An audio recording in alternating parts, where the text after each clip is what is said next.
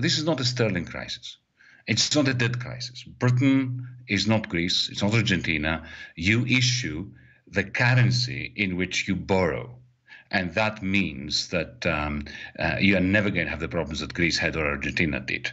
But this is an interest rate crisis, because at the moment we have inflation running at around 9–10% in the United Kingdom. We have a current account deficit of 8%. And now we have this remarkable largesse lavished by Liz Truss on the wealthy.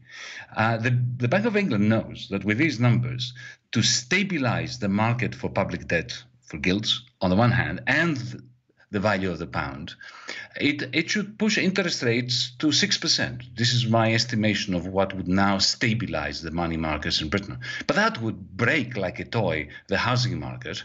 It would cause untold hardship upon the middle classes that have indebted themselves hugely over the last 10 years. The British economy has been addicted to low interest rates.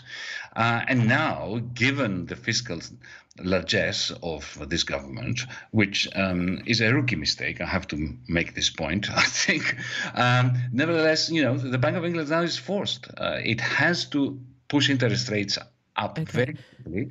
What it did today was to buy some time by reversing quantitative tightening and doing more QE. But now you have a situation where the Bank of England is going to raise interest rates until the housing market does break. OK, so just briefly, historically you've been no fan of the IMF, but from the sounds of it, you're suggesting that actually what they're doing here is right. Do you agree with them that the UK government should reconsider the measures they've taken? Oh, absolutely. I very much fear, however, that this Chancellor is going to make a bad thing worse, that he's unwilling to reverse course, and what he will do is precisely the wrong thing. He's going to cut welfare payments and public investment, making it much harder for Britain to recover.